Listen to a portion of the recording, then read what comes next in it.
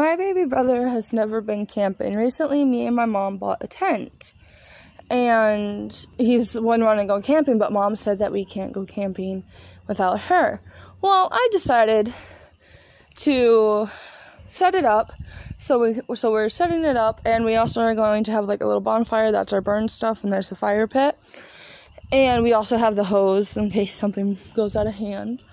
But so me and my brother Blade decided to set up the tent, and I'm going to surprise him. Like kind of like a little backyard camp out. As you can see, there's the tent. I already put his sleeping bag in there, and we're gonna get everything else. But so hopefully he likes the surprise. Me and him are gonna go camping for the night outside, obviously the house, because Mom doesn't want us to actually go camping with the coronavirus.